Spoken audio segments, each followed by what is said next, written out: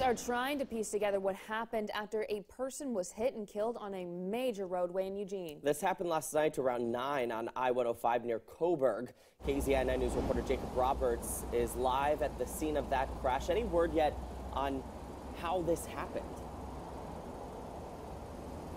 Well, not exactly, Brian. There's still a lot that is uncertain, and we probably won't know until the investigation unfolds. But we do know that drivers reported seeing a body on the I-105 overpass here. This is above Coburg Road.